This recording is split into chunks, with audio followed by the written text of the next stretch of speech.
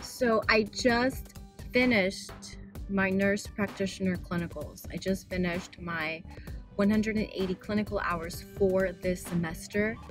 It feels amazing to finally be done. Oh my goodness, I'm so exhausted. I have been working and on top of that taking classes, and it's just a lot, and it just feels like such an accomplishment to finally check this off my plate. Next up will be my studying for my certification exam, and then after that finding a job. So yes, but thank you so much for tuning in, and let me know if you have any questions about the process. Bye.